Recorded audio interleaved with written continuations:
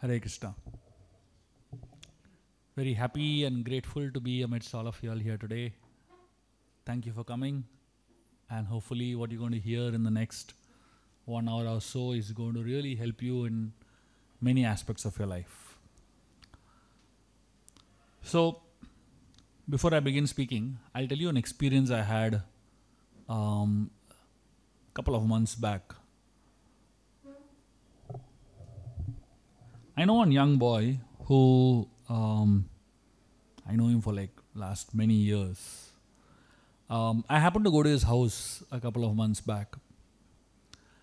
So this guy was, chilling at home. He finished his exams and he had a few weeks of break. And the day I reached his house, that was the first day of his break. And his father got him the latest PS. And he also got the latest game.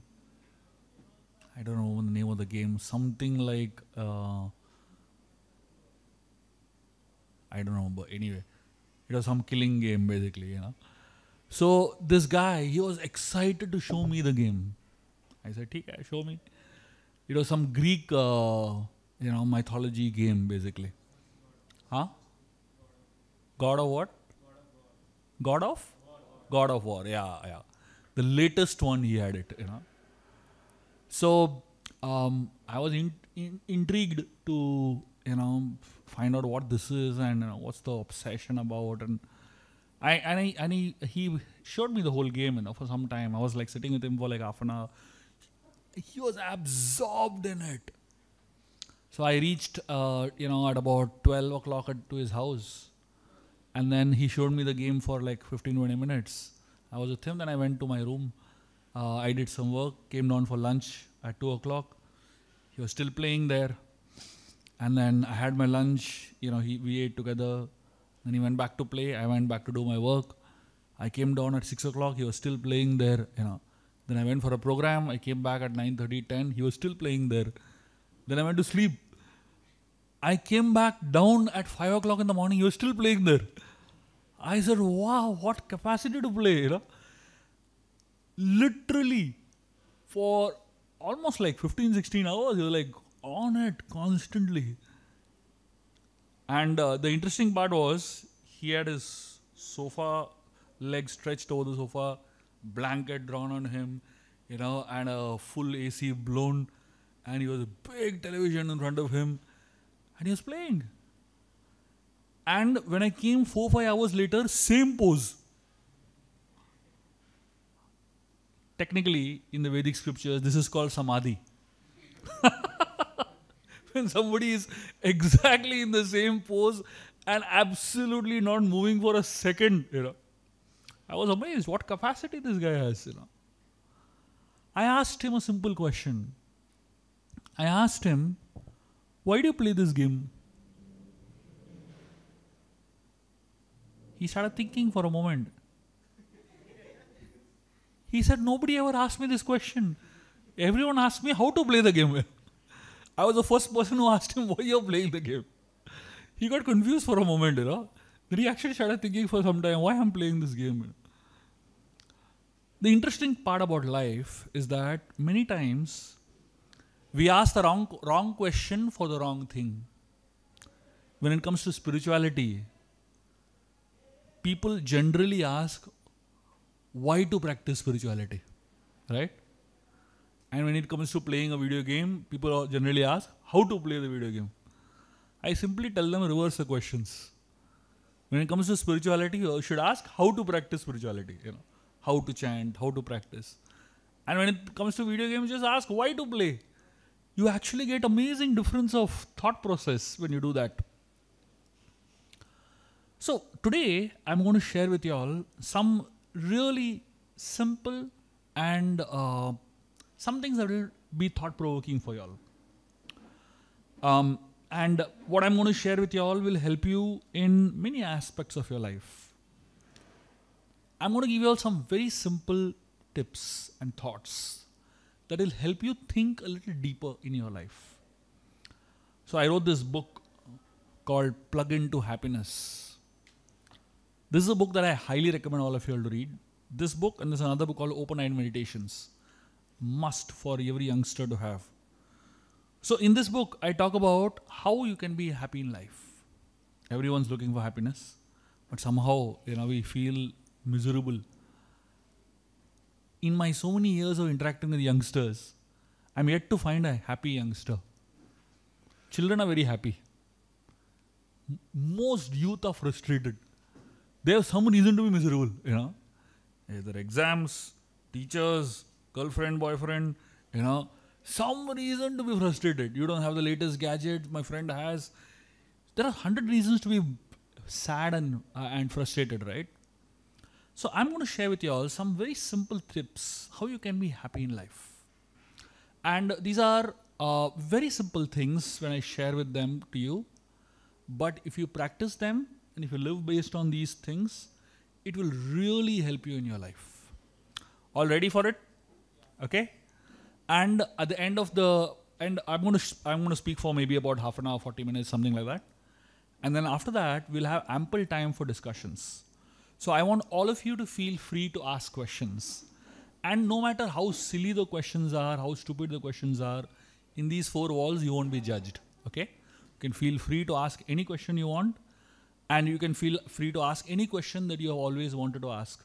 Especially from the point of view of spirituality, from the point of view of your own lives, what your struggles are, etc.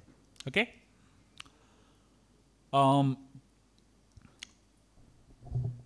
There is something called the quotients of life. If you want to be happy in your life, you need to live a life of balance. There are 4 or 5 quotients that you need to learn to balance. And I'm going to share a very simple tip on how you can enhance that particular quotient of your life. Okay? Let me begin with something known as physical quotient. I'm sure all of you all do some type of exercise, isn't it? Anyone here?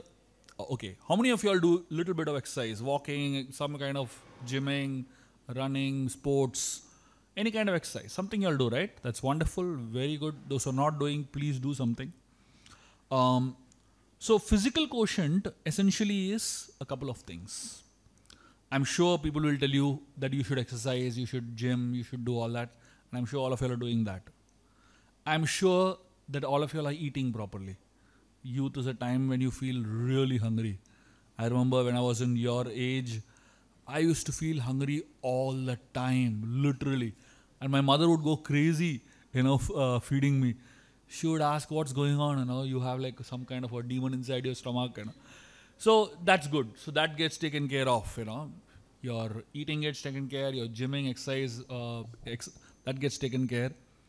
But there's one more thing that I want to talk to you all about, which probably nobody talks to you all about. And probably y'all don't focus on, okay? And this is sleep. My question to all of you all is, okay, let me first explain the concept of sleep that I'm going to talk to you all about. And then I'll ask you all some questions, okay? Very recently, I read a book on sleep. And this book literally woke me up. It literally shook me up, Over the last 15, 20 years, I would say from 2003, onwards, all the way till 2017, which is almost like 13, 14 years, isn't it? Not even 17, yeah, I would say 2017, 18, almost 14 to 15 years, I literally slept 4 to 5 hours a day. That's all. I've been sleeping for like years and years like that. But in the last few years, I realized I made a big mistake in my life by sleeping less. And I'm going to share with you all some really important things that you need to know at this age in your life. If I had known this at that age in my life, I would have lived my life differently. But now that I'm giving the opportunity for y'all to learn this, please do understand this carefully. So for you to have good sleep, there are 2 factors that are very crucial and important. The first factor is called sleep pressure. It's called sleep pressure. As soon as you wake up in the morning, there is a chemical that gets released in your mind. And this chemical, it's like a small dropper. At every moment, this chemical increases and increases and increases and increases. And say 10 hours down the line, 10, 12 hours after you wake up, you feel an irresistible desire to sleep. Right? That's called sleep pressure. Every human being has to experience sleep pressure. And if you experience it at the right time every day, you will go to sleep immediately. Okay? So this is a very important factor for going to sleep. And the second very important factor that is needed to go to sleep is something known as sleep rhythm. It's called the sleep cycle. It's also called the circadian rhythm. It's a 24 hours body clock. So that means this particular rhythm, at the exact time every day, it inspires you to sleep, basically. Okay? And all of us experience it at some point or the time or the other. And the same rhythm helps you wake up also in the morning. There are some people that wake up without an alarm at a particular time, right? I'm sure all of you have experienced it. So this is known as circadian rhythm. These two are the most important factors for you to go to sleep. Unfortunately, a lot of people play with this rhythm. And a lot of people play with that sleep pressure. You know how people play with the sleep pressure? There is a very important drug that all of us consume on a regular basis. It's called coffee. You drink 1 cup of coffee. It pauses your that chemical that gets released for increasing the sleep pressure. It mutes it. It's like you're hearing a song and suddenly the song gets muted, right? And it mutes that chemical from being released for 5 to 6 hours. So that means, if you have coffee at 5 o'clock in the evening, then for 6 hours, that chemical being secreted is muted. Till 12 o'clock in the night, no sign of sleep. And then a second thing that mutes your sleep pressure and the whole cycle of sleep is blue light that comes from your phone. And especially when the blue light comes in a dark atmosphere, it mutes.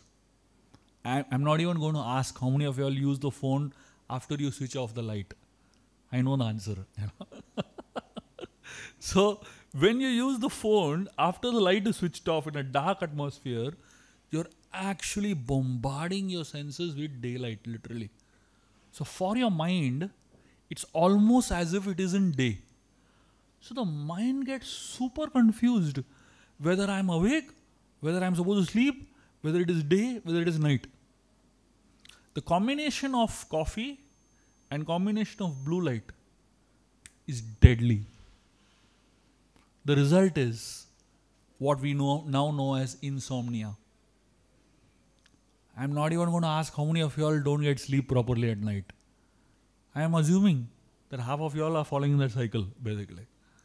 So many people today, I'm seeing so many youngsters today sleep at 11, 12, 1, 2, 3.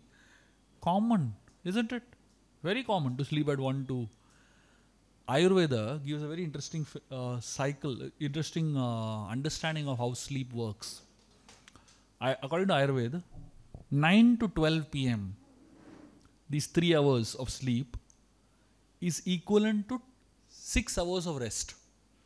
So 9 to 12, if you sleep in this 3 hours, your body is getting 6 hours of rest. And if you sleep between 12 to 3, those 3 hours, your body is getting 3 hours of rest. 1 hour equal to 1 hour. And 3 to 6, if you sleep, your body is getting half hour's rest for every hour. That means 3 to 6, you're actually getting 1.5 hours of sleep. And 6 onwards doesn't count only as sleep. So now you calculate for yourself how many hours your body is actually getting rest.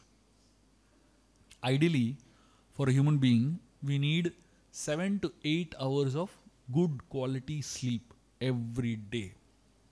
Why you need that good quality sleep? so that your brains are most active.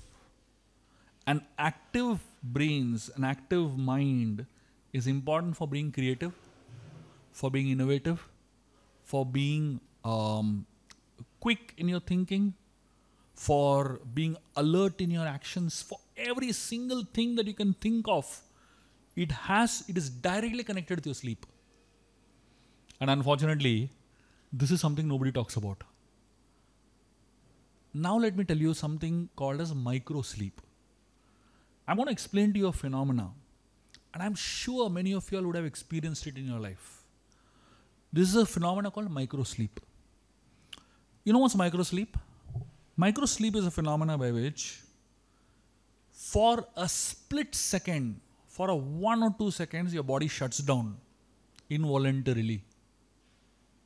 You may be driving a car, for 1 second you go to sleep. You don't even realize it, just go to sleep for 1 second. You may be attending a lecture, and in the middle of the lecture, 1 second, all systems shut. You may be talking to someone. In the middle of a conversation, you can experience a micro sleep. You may be eating food. While eating food, in the middle of your food, you can go to sleep for 1 second. This is called micro sleep. I'll tell you the power of micro sleep.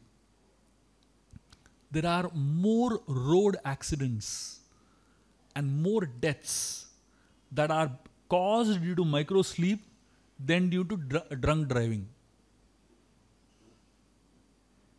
You see all boards all around Bombay, don't drink and drive and all that. Have you ever seen a board around Bombay that says sleep enough and drive? More accidents are caused due to micro sleep than due to drunk driving. Now, one is the damage that micro sleep causes, but the loss that it causes in terms of innovation and creativity is unlimited. When you want an idea the most, you don't get the idea. Why? One of it is because of lack of sleep. So imagine the loss that lack of sleep is causing from an economic point of view, from your career point of view, from your ability to recall point of view. It's phenomenal amount.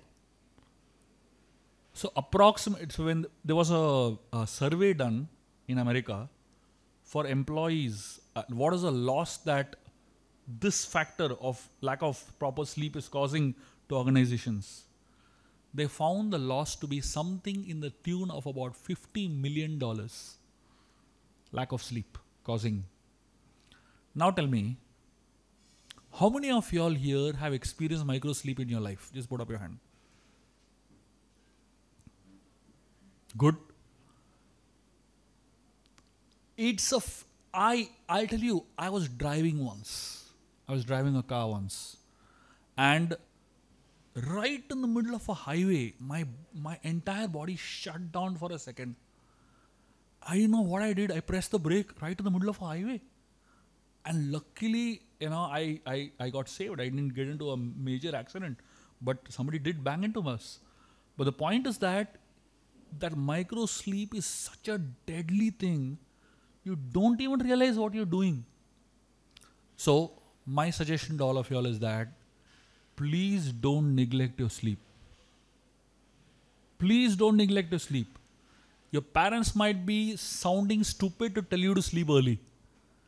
All the adults might sound stupid to tell you to sleep early, but you think about it for yourself. Do you want to reach a situation where your body automatically shuts down when you don't want it to shut down and lose, so much in the process? And not just that, look at the amount it affects you creatively. Look at the amount it affects your ability to be imaginative, innovative, etc. So, for physical quotient, my suggestion to all of y'all is that spend enough time sleeping. I'm not defining what time you should sleep and what time you should not sleep. That's not my point. But please understand how important sleep is for your body. The more we sleep, actually our brain gets rejuvenated, energized, and it secretes the right chemicals for us to think properly, to process things properly, and to remain happy in life. Okay? And by the way, sleep affects the quality of your relationships also. Those who don't have good sleep don't have good relationships in life. So if you think why you're getting irritated so much, maybe it is not connected with, the person, but it is connected with your sleep. Right? The ability to handle emotions is much better if you have good quality sleep. So this is my humble request to you all as far as physical quotient is concerned. I'm not talking about diet. I'm not talking about exercise that you all are good at. But I'm talking about something that you may not think it is important for you at this point in your life. But please remember and try to find a way in which you can actually sleep better. If you want more on this subject, you should read a book called Why We Sleep. It has phenomenal scientific research on sleep. Okay.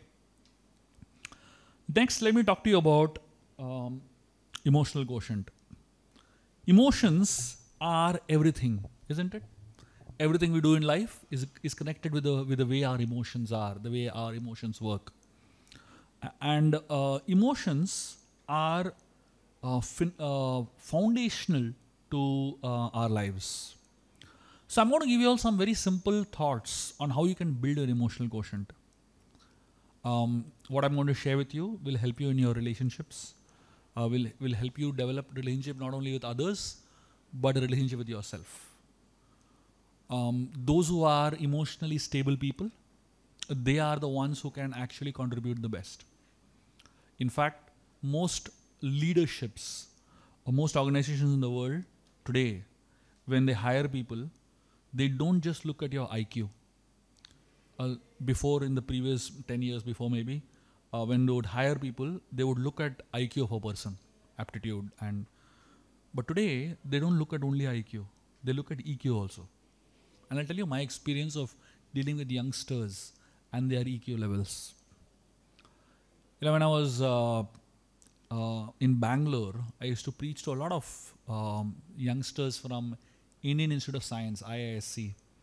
IISc is like literally above IITs in many aspects.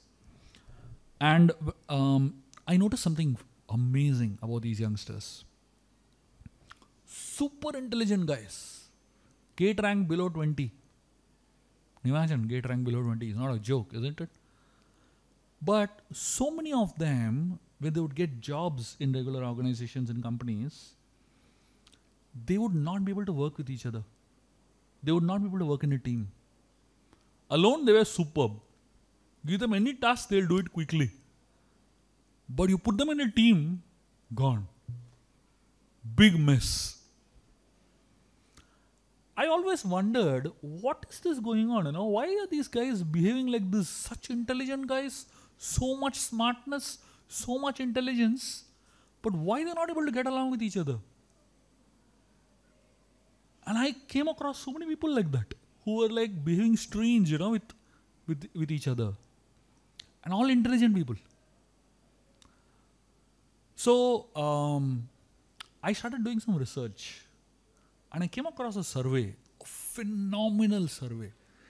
This is what I'm going to share with you is a result of 25 years of study of human beings. And this is not study of just normal human beings. This is study of about 300 to 400 of the most highly developed IQs. Humans that have the most highly developed IQs. Normal average IQ of a human being is about 70 to 90. That's like average. That's normal, So if any of you take an IQ test, so most of you will fall in that category, 70 to 90 basically. If you're 90, it's like you're really good. But these 300, 400 people they caught, you know what level of IQ they had? Between 150 to 200. Now imagine someone having an IQ level of 150 to 200. It's beyond genius. You understand? It's beyond genius. They studied 300 to 400 of such people who have IQ levels beyond 150. And you know what they found out? They studied means what? Not just studied for 1 day, 2 days. They studied them for 25 years. And they followed them for 25 years. This is like the biggest survey ever done. And for 25 years, they followed these 300, 400 people out. Day in, day out, they were following. And the end of this survey was fascinating, which is what I'm going to share with you all. They found out of these 300, 400 people that they surveyed, that they studied, literally more than half of them never made it in life. Major failures, nothing big they achieved in life. Imagine having IQ level 200 and struggling for daily money, not having enough money with you. You think it's logical? It doesn't make sense, isn't it? I mean, somebody is a genius like this.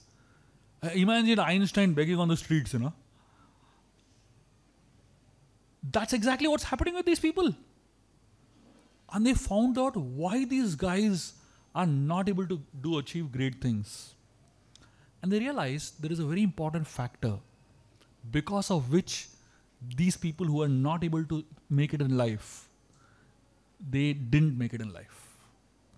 You know what the factor is? The simple factor was these people who didn't make it in life, they didn't get love at home. These people who didn't make it in life, they didn't get love at home during their formative years. And that affected the way they lived their life. I'll give you some examples just to help you understand. There was one guy, genius, IQ level 200. And after 25 years after studying this guy, they found out this guy is just working in a normal job, getting a very, very basic salary and hardly having anything, any kind of success in life. And they started backtracking his whole life to figure out what exactly went wrong. This guy was brought up in the ghettos, a very bad shape. His father had left his mother, and mother was raising him up. When he went to school at some point, his mother couldn't pay the school fee on time at a particular point. She couldn't pay the school fee. And because she couldn't pay the school fee on time, the school told him not to come. He stopped going. There are so many people in India who don't pay school fee, they keep going, isn't it? What do? You go and say please, please, please 10 times and they will say, okay, fine, This guy didn't go back to school. Then after that, somehow or the other, he studied in some evening school. Somehow he passed and he came to college. While he was in college, he was in such a bad situation financially at home that he had to take up a job to support himself. And his boss told him that you can't work in... So he had a college and he had a job, right? So the job told him that you can't work in the evening hours, you have to come in the daytime only.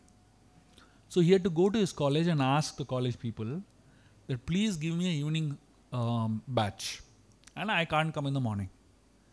He somehow just couldn't go and ask, and because of which he could not complete his college. He was a college dropout.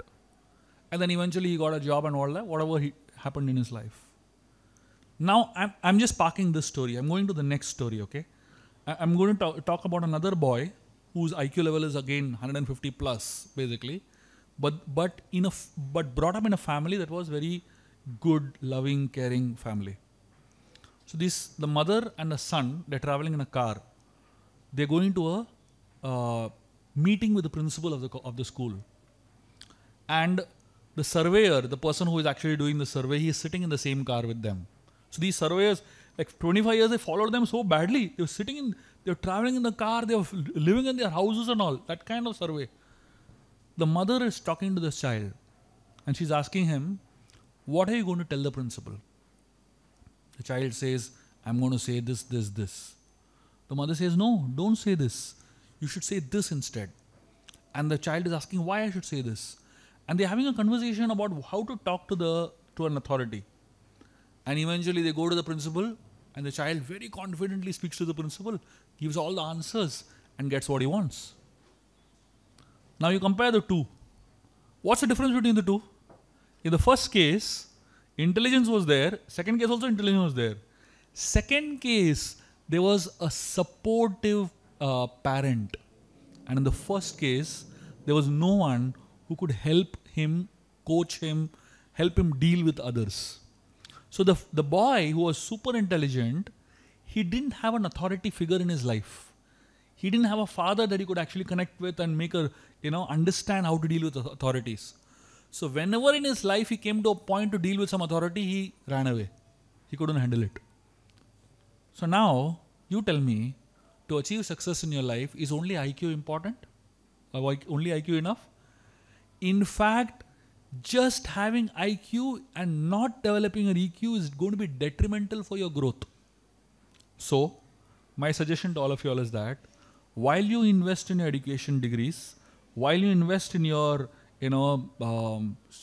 college and schools and studies and all that, you also should invest some time in developing social skills, in developing skills that will help you all your life.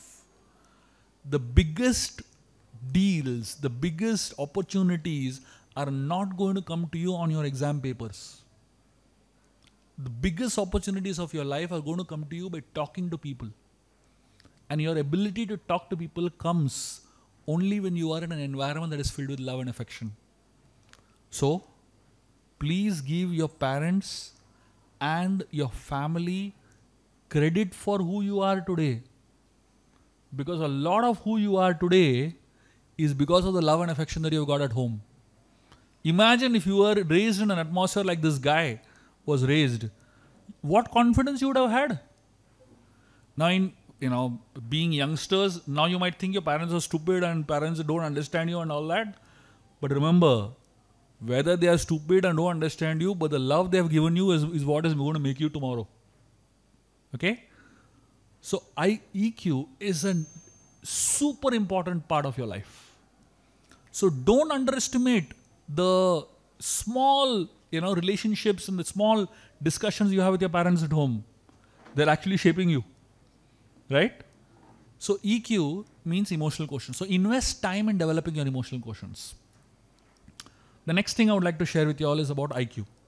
So I kind of spoke a little bit that you should, be careful about IQ. But now I'm going to talk to you about the good side and the important side of IQ, which is also equally important. Now I knew a young boy who finished his degree. The day he finished his degree, he took a vow. He took a vow that I'll never touch a book in my life. And he kept the vow all his life. Imagine, and I'm not sure how many of you all have taken such vows in your life. If you have, so education, formal education gets completed at some point. But life education should never get completed. Every single day, you must learn to grow. Your school and college will teach you how to make a living. All the education that you gain from school and college will teach you how to make a living. But after that, what you study will teach you how to make a life.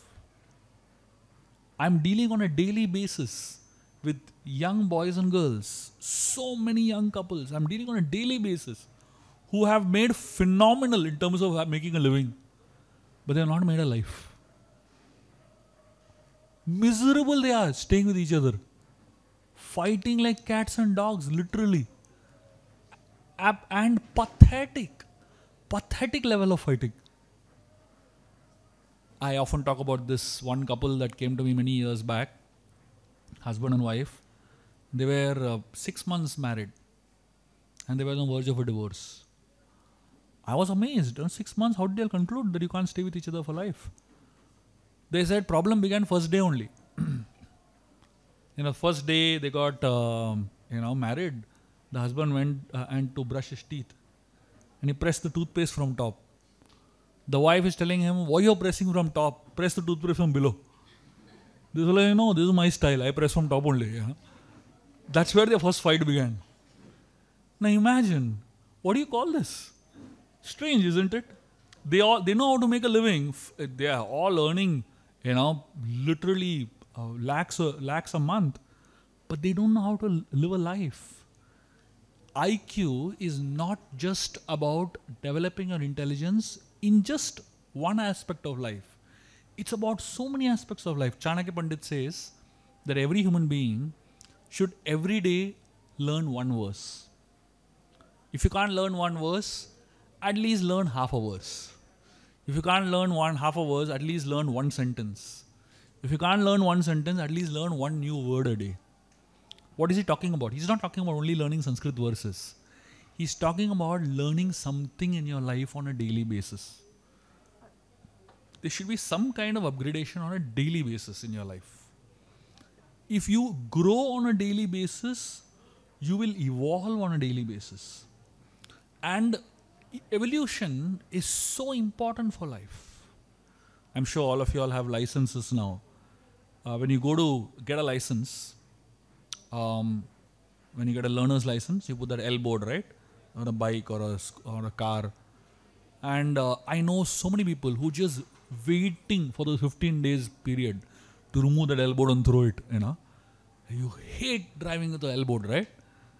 But when it comes to driving, you can remove the L board at some point, you know, when you're confident. But when it comes to life, you should always have a L board all life long. All life, you should be a learner. To the extent you're a learner all life long, to that extent you'll grow. And you can contribute also to the best possible way. So every one of us need a little bit of help in becoming a better version of ourselves, right? I don't know if you have heard of this term known as alteration tailors. You know, it's a species that existed some time back. Nowadays it doesn't exist. But I'll explain what an alteration tailor is. Most of you all buy ready-made clothes, isn't it? So when you buy a ready-made cloth, a t-shirt or a pant or anything, it fits you, but it doesn't fit you perfect. You know, like a little bit of, little loose, a little too tight, a little here, a little there, a little long, a little short, you know, whatever. An alteration tailor, you know what he does? He doesn't do too much. He just cuts a little bit here. He extends a little bit there. He does a little bit of alteration, and then that very same cloth fits you to perfection. And you feel good about wearing it when it fits you to perfection, right? All of us need an alteration tailor in our life. Technically, these alteration tailors are called coaches. They're called mentors. They're called gurus. They're called guides. We all need an alteration coach, alteration tailor, who can help you cut a little bit here, a little bit there. You're already good, but there's a little bit of a little ego here, a little, you know, too much there, you know. So some small help we need in nipping off some unwanted things here and there. And if you have someone in your life that you can go up to, walk up to, and take guidance from on a regular basis, your life will be so much better. Don't think you can figure out everything on your own. Every single person needs someone to connect with, someone to take guidance from, someone to approach, someone to consult, someone to really help you find those little changes that can make your life, which is good, better. Okay? The next thing I would like to leave you all with is a little thought on finance. How many of you are already working? Put up your hand. Okay. The others are all students, right?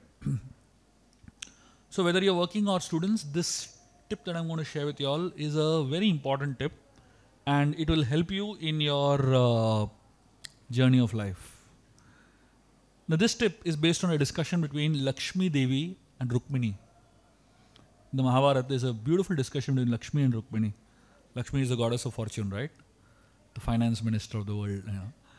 So Lakshmi Devi and Rukmini having a discussion on, Rukmini is asking Lakshmi how to make money and how to keep money.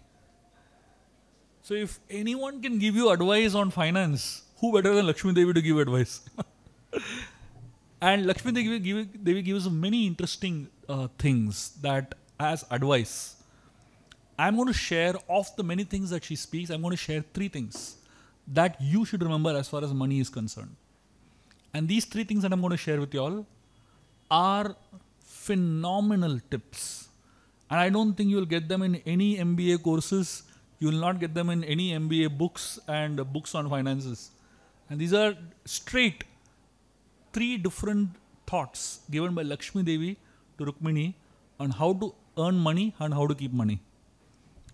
The first thing she tells is, if anyone wants to make money, they have to work hard.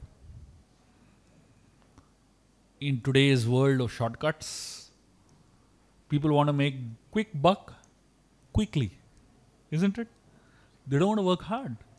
So she says, if you really want to earn Lakshmi, you need to put in efforts and be dynamic.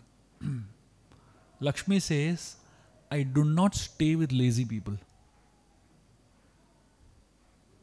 So, if all of you are looking at being rich and famous and being successful in your life, please buck up. Get rid of laziness and procrastination.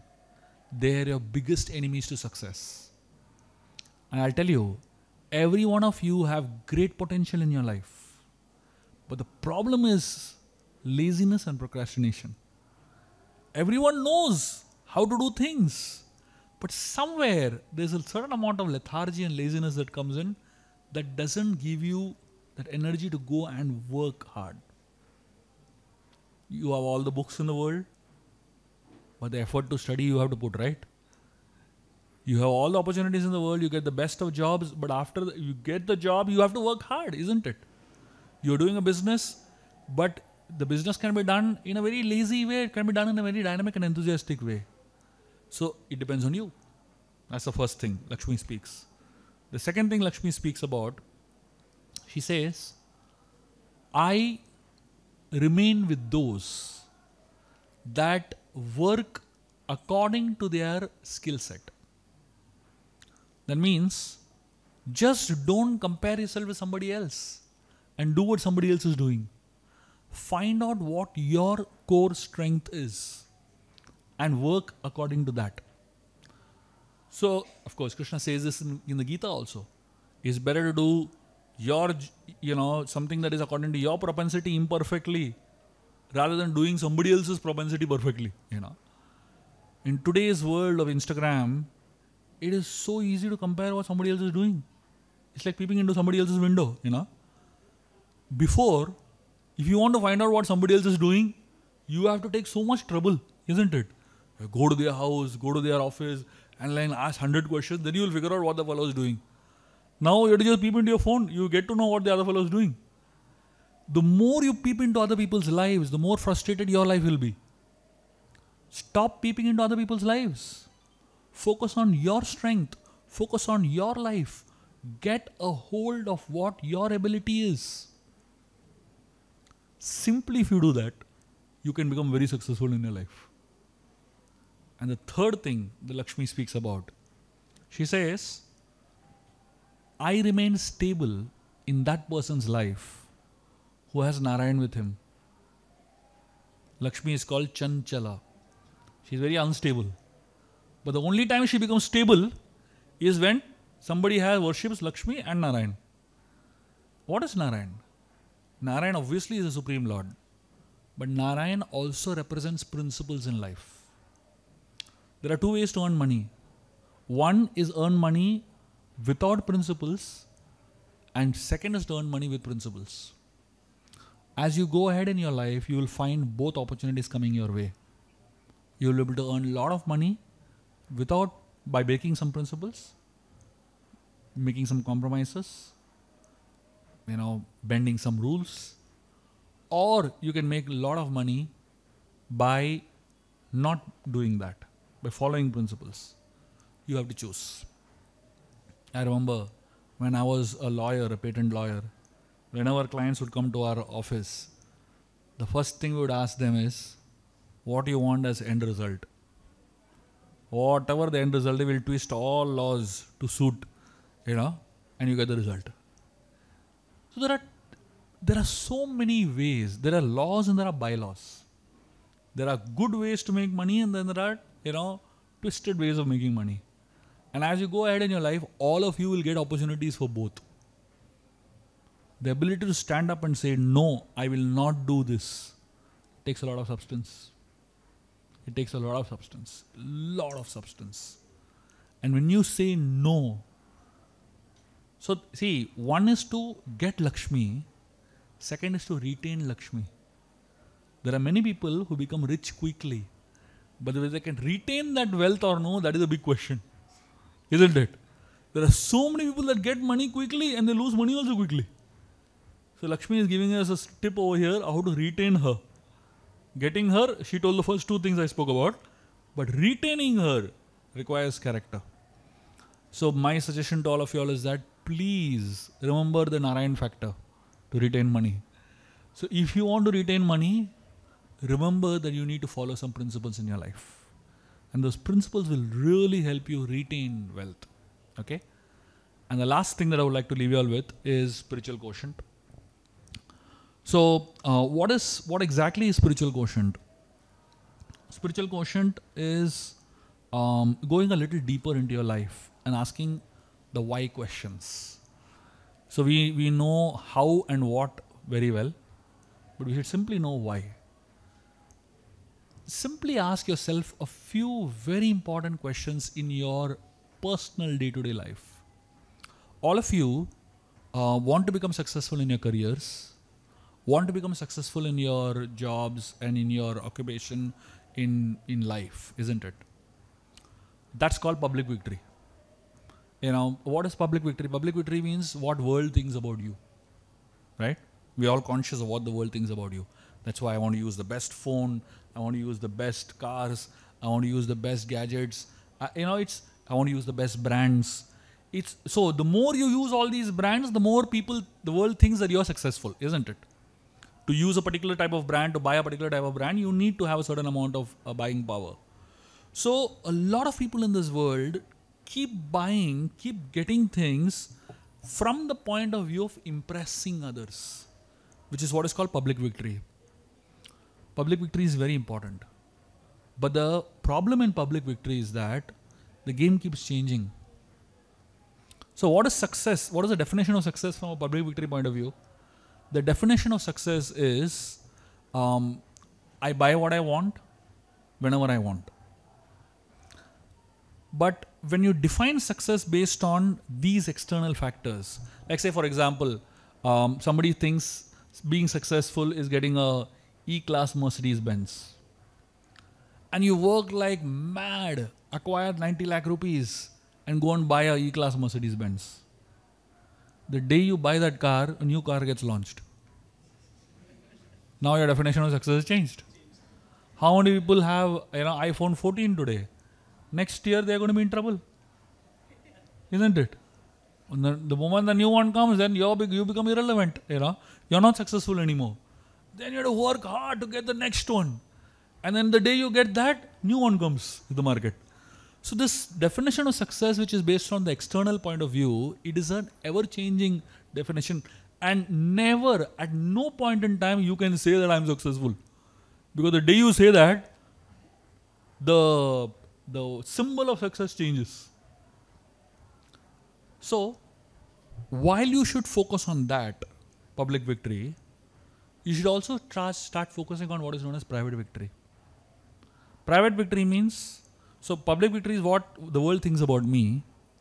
Private victory is what I think about myself. A lot of people, the world thinks they are wonderful, but they think about themselves, they can't even look at themselves in the mirror because they are ashamed of themselves.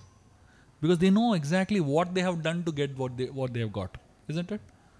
So all of us should spend some time trying to achieve private victory. What is private victory? It's a very simple thing. How successful you are depends on how many things you have that money can't buy. What are the things money can't buy?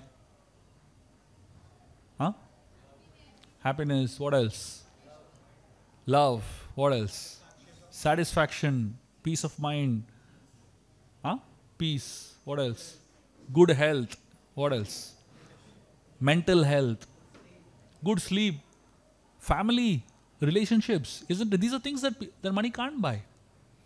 So while you achieve all those things that money can buy, also try to achieve something that money can't buy.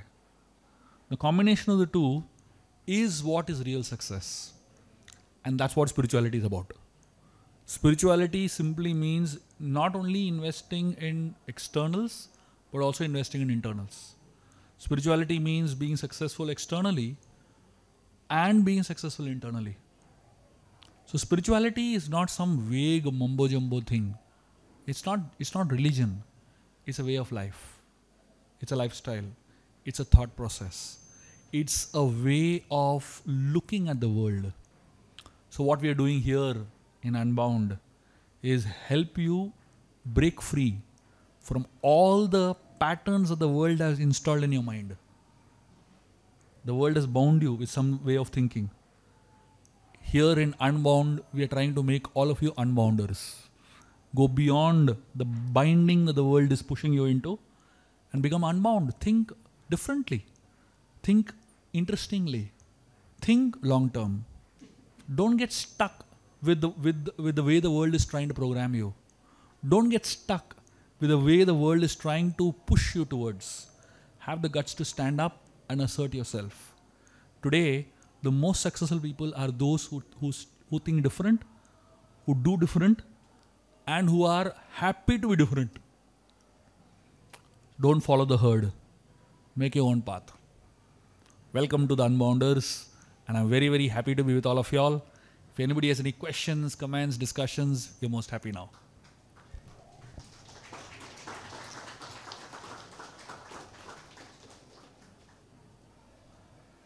Please feel free. Anybody has anything to ask? Yes. You can just tell your name and you can ask a question. Good evening. My name is Jeet Jain. Basically, I am studying in 12th. I've just completed it. My boards have just finished. So when I entered 11th, like before entering 11th, I used to be a kid who always wants to think different, who always wants to be creative, who always wants to think differently from others and try to create something. And I had that motivation when I was a kid, that I want to be different. I don't want to just follow her like my family members does. What my family expects is to have a good job, settle yourself in. But always I think is that I want to create my own legacy. But as I entered 11th, my studies grew bigger. My studies was more difficult. Yeah, it grew more difficult. So suddenly, all that creativity, all that thoughtfulness, all that kid had in before 10th, that I have to create my own legacy, have just changed. Like I just basically when I try to meditate in the morning, but suddenly if I just close my eyes and all I think is I have that work left. I have my exams coming right now. What shall I do? First thing is, my suggestion to you is two things I would leave with you as a suggestions. First thing is, for that creative side of you to be expressed, even in your busy schedules, find little amount of time on a daily basis, even if it is 5 to 10 minutes. So if there's a particular creative way that you would like to express yourself, whether it is music, dance, some kind of art or writing, whatever creative way you like to express yourself, find 10 minutes for it on a daily basis. Which means for those 10 minutes, you might have to make some sacrifice. You can sacrifice your WhatsApp time. You can sacrifice your PlayStation time. Some time you sacrifice. And you'll find 10 minutes. It's not a big deal. The second thing is that you first need to acquire a basic degree or a basic type of thing. So what happens is, in today's world, which is a very complicated world we are in, not always people get to have their most creative talents as a profession. But every person should have multiple streams of income today. So while you acquire a degree and you get a particular job or a particular business that you're setting up, which is a mainstream of income, you can also follow a creative passion which can eventually become a second stream of income. Okay. So if you don't have, the first stream of income only, and you're only focusing on the second stream of income, you will be highly frustrated, and people all around you will be highly frustrated, because it may not happen. It may happen, it may not happen, right? So when you have the first stream of income steadily coming in with your degree, with your education, and then you can come to a point where you can afford to have a second stream of income coming in through your skills and creativity. And at a certain point, when you're very confident of the second stream, then you can push away the first stream, and the second stream can become your main, source of income, basically. So till then, you should play it intelligently. So nurture your talent, 10 minutes every day, and whenever you get time, do it more. So whatever you do over a period of almost 10,000 hours of practice, you become perfect at it. So that is a number we're looking at. So that means any skill that you want to cultivate, you need to invest 10,000 hours of time in that skill to become perfect in it. So now, usually for 10,000 hours, it takes up to 10 years of investment. So now, for those 10 years of investment for it to happen, you need to plan well in advance. So today, if you start planning, 10 years down the line, you will be very good at something. If you start planning 10 years down the line, then after that, it will take 10 more years to be perfect at something, right? So this would be my suggestion. Go one step at a time, but don't give up your creative ideas, creative desires, but do it in a very balanced fashion. Okay? Thank you. We'll take some other question and then come back to you. There are more people.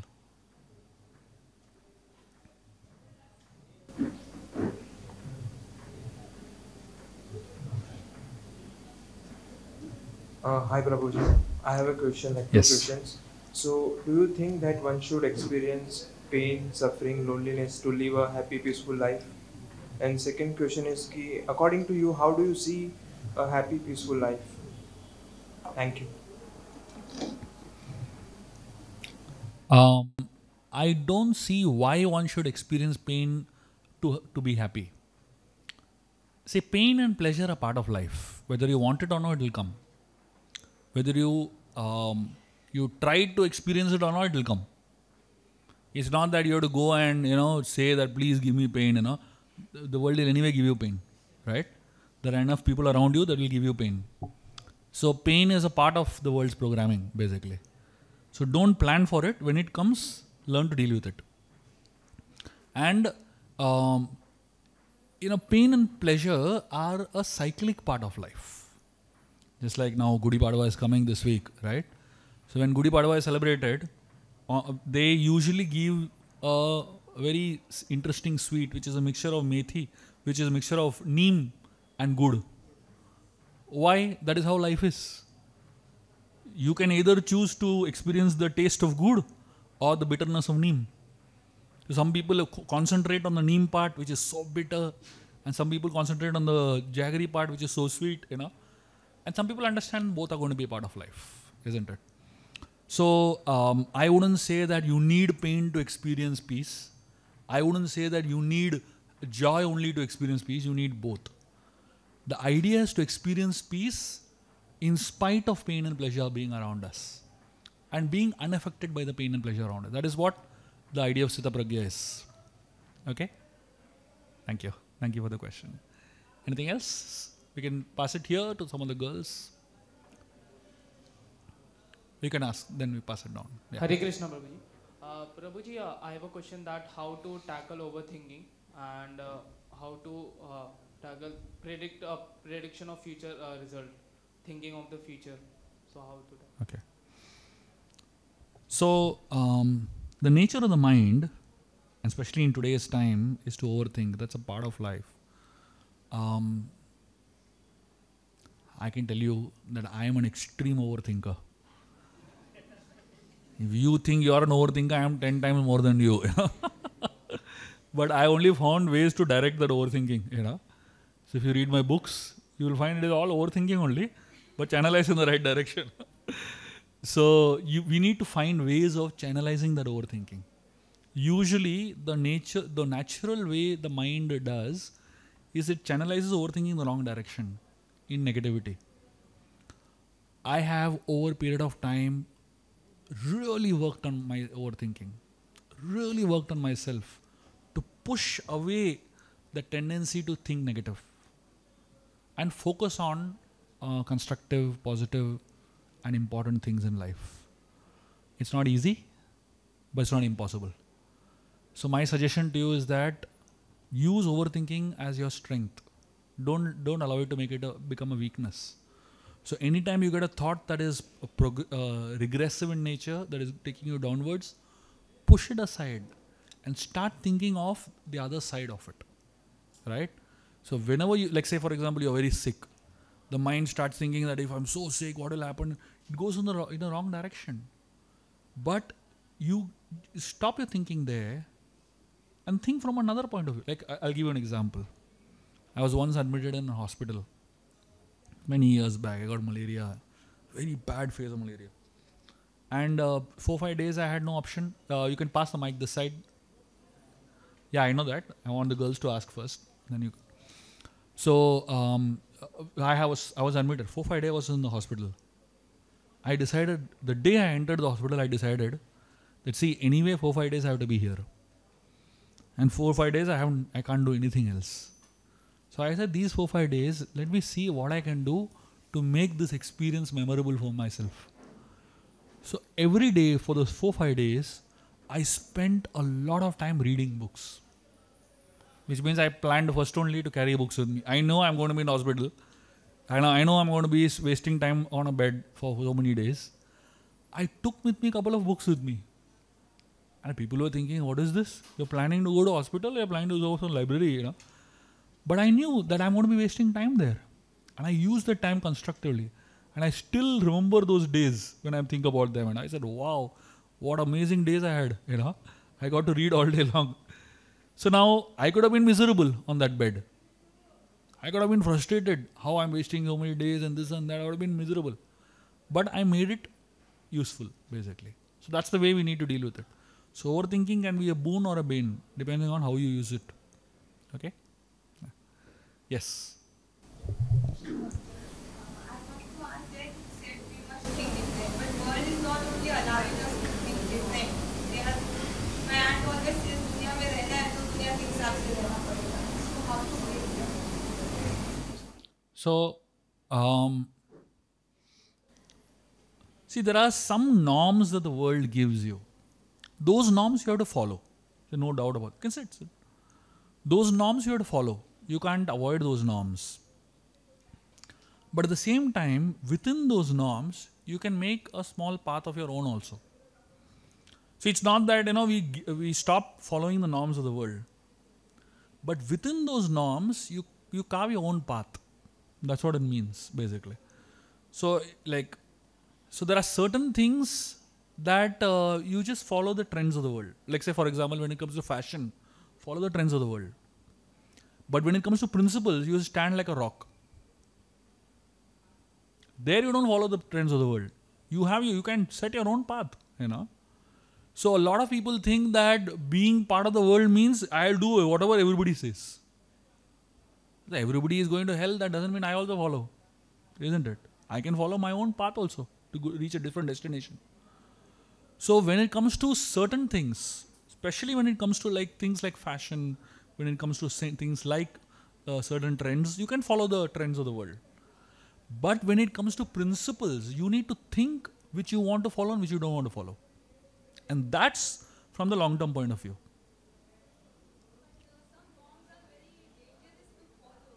Of course, that's what I'm saying. Those norms which are dangerous to follow are principle-based. That's why I said principle, you stand steady like a rock. Okay? Yeah, Radhe Radhe Prabhuji. So my question is like, you just elaborate about the how to keep Lakshmi with us and way of how to earn the money. In that you have told about us 3 points, like work hard and work according to the skill set and follow the Narayan's principle. So I just want you to elaborate more about what is the exact principle of Narayana so we can follow it. Okay. If it was kind. Thank you. So Narayan stands for righteousness. Narayan stands for dharma. Narayan stands for doing the right things. So like say for example, if somebody can, with one sign, the person can earn 15 lakh rupees. Okay?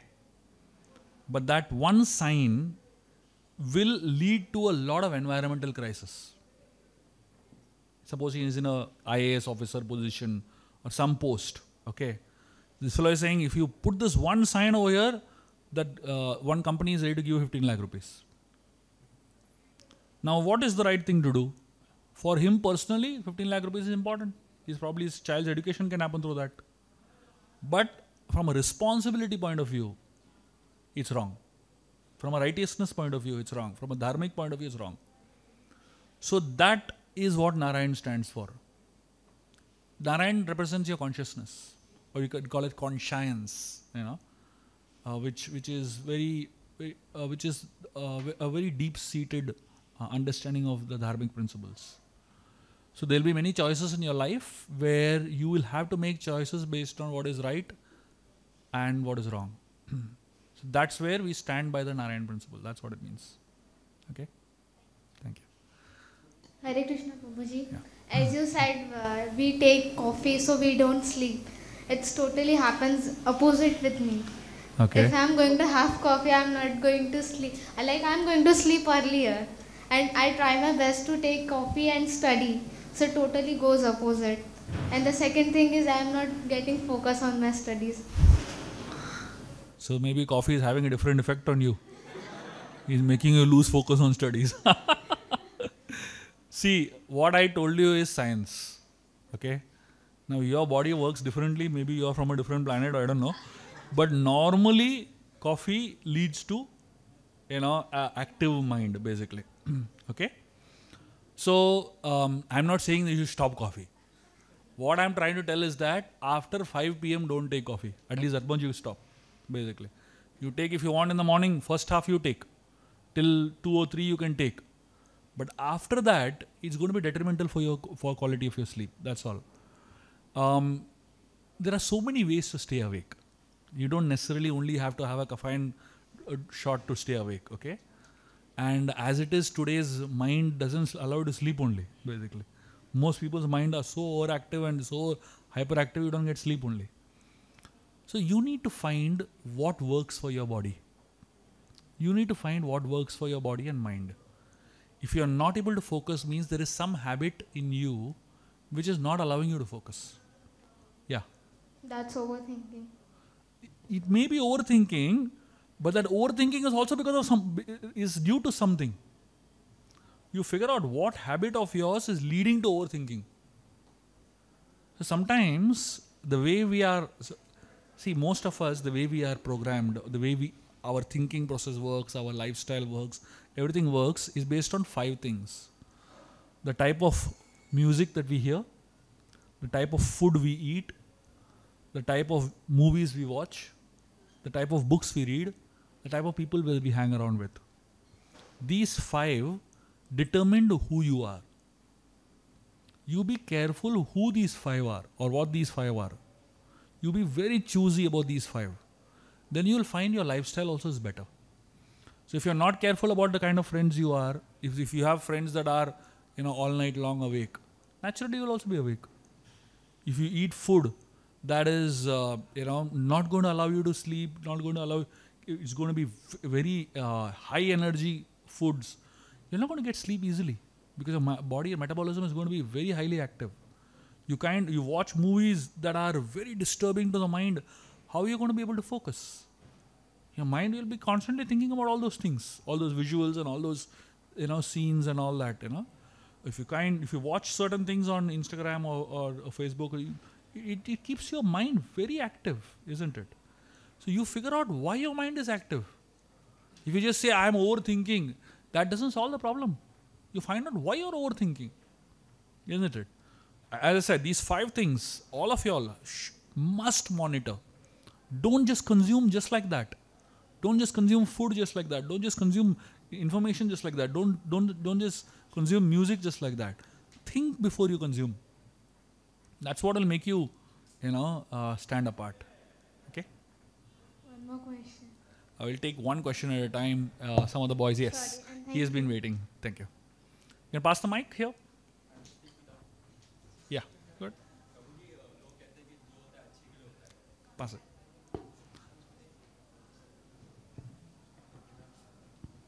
Hello हाँ. सो प्रभु जी लोग कहते हैं कि जो होता है अच्छे के लिए होता है. अगर हमें कोई चीज़ नहीं मिल रही तो भगवान ने उसमें हमारे लिए अच्छा रखा है. सो गुरु जी, माय नेम इज़ नवीन और मैंने बीटेक कर रखी है, but I am interested in stock market and I want to become a full time stock market trader and I have been 3 years but I am not able to get my desired results and I have started my YouTube channel also. So what should I do कि इसके life में मेरे लिए इससे अच्छा रखा है कि मुझे क्विट कर देना चाहिए trading? Okay. Or do I need to change my friends? Because they told that show me your friends, I will show you your future. These are my friends. So what should I do? Stock market और friends का क्या connection है? Somebody told me that if you want to become means show your friends, I will show your future. Change your circle. So Okay. Okay. So let me explain my thoughts. Okay. First thing is, in India, first people become engineer and then they decide what they want to become. That is the trend, है ना. मतलब पहला कथम शुरुआत होते ही engineering बन जाते हैं, उसके बाद सोचते हैं मैं क्या करूँ अभी. That's good. You're following the trend of India. I became an engineer, then I became a lawyer. So it happens. It happens that your first degree kind of becomes by mistake, you know. No worries. Engineering gives you logical abilities. You can use it all your life. That's the worth of engineering for most people. But as far as your career choice is concerned, you have to be a little pragmatic about it. You have to be a little practical about it. See, there are many careers that are now seem to be very trending, you know, seem to be very, what do you call it, fun, cool, things like that. For a career choice, you have to think not only from the point of view of coolness, but also from the point of view of stability. A career can't just be cool. It also has to bring a lot of stability in your life. Because for you to live your life happily, you need to take up some responsibilities in your life. And any responsibility will need a steady stream of income coming in. If there's a lot of unpredictability in your income, it simply means that there's going to be a lot of anxiety in your life. And with that kind of anxiety, you can't live a peaceful life, you can't live a happy life. That is why I was telling that person, you know, Naveen, right? Your name is? Jeet. You're Naveen. I was telling Jeet that you need to first find one very stable source of income. Yeah. That's fine. So whatever it is, you find one steady source of income and then you can experiment with another source. Okay. Don't experiment with your main source of income. Your main source of income should be steady. And then you can explore your creative sources with time. And then you have to be honest about it. See what happens? Any kind of career takes time to set. I was telling him about 10,000 hours of effort, right? It takes time to set. You can't decide today, like I start a career yesterday, I start a business yesterday, and I said today is not working. It doesn't work like that. It takes 5 to 10 years to decide whether something is meant for you or not, right? For you to become any kind of expert, it takes 5 to 10 years. If you don't have patience, then it will be very difficult for you to grow. So be patient first. If you love something, do it steadily for a period of time and get someone who can give you very clear feedback whether you are meant to be in this or not, right? I'll give you my own example. Many years back, so when I finished my engineering, I'll tell you why I made the shift to patent law, you know. I finished my engineering and I did electronics and telecommunication engineering. I got a job as a electronic engineer, and I was in charge for one organization for the entire state of Goa. So I was doing maintenance and equipment, everything I was doing for that country, for that state. So I was pretty busy. One particular day, something happened that kind of shook my whole understanding of what I'm supposed to be doing. There was one particular place in one company where I had to go and do one maintenance work for one equipment that was installed there. I went there. I knew what the problem was. I knew what the solution was. I had all the tools to solve the problem. But when I was trying to solve the problem, it needed a small soldering. That's all. A very tiny problem, very simple thing. And in literally 5 minutes, I could have solved the problem. But my problem was my physical quotient, especially my steadiness of hand is not great. Even today, when if I tie a shoelace, I struggle a lot to tie the shoelace. It's a problem that many people have, So the shoulder in my hand and this is shaking a little bit. So every time I tried that, it was not working only. So then I started thinking, am I so stupid that I can't do something so small? And I really became quite bewildered and confused. And that night I sat a lot and thought. And then I realized my strength is research. But my weakness is in the physical aspect of the career. So I said, so in that company, I learned everything I needed to learn in 1 or 2 months. But from the physical point of view, I had some issues, some limitations. So I decided I need to find a path where I can use my research ability in the best possible way. And that's when I found patent law. Patent law is complete research based. And it is complete super intellectual base, basically. And I loved it. And I thrived in that like anything. I was one of probably India's top 100 patent lawyers at that point in time. So the point I'm trying to tell you is simple. You observe yourself, observe your strengths, observe your weaknesses, and be honest about them. And you ask someone to help you get you good feedback about what your capacity is. Sometimes we tend to overestimate ourselves or underestimate ourselves. But someone who's neutral, who is intelligent, who is also unbiased, who is knowledgeable, can give you a better idea and can give you a honest idea about it. That's why you should do both. As I said, first, select properly according to your strengths and weakness. Second, take guidance. Third, once you do both of these, then give yourself time. And fourth, look at two streams of income. One is a steady stream that doesn't shake. And then there is an experimental stream that you learn over time, basically. Okay? Thank you. Yes, I think we can take one last question. Yes, bro. How can we be motivated for a longer period of time?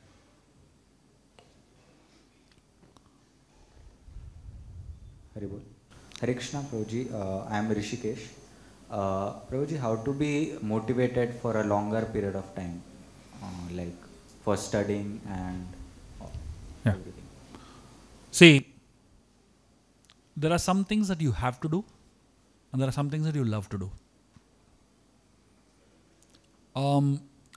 Those things that you have to do will be painful, but you have to do them.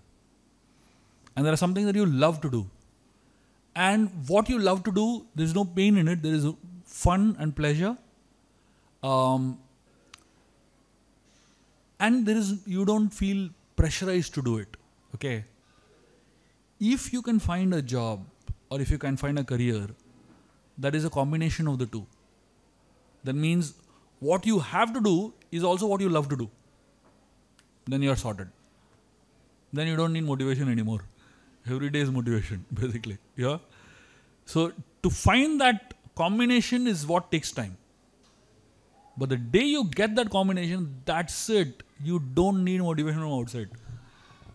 I know what I want to do in my life. I don't need anybody to motivate me. I'll keep doing for the rest of my life now. So till you find that, it took me. I probably found what I wanted to do when I was 30 years of age. You may find it much earlier, But the day you find it, that's it. You don't need anybody outside to motivate you. You'll keep running on your own.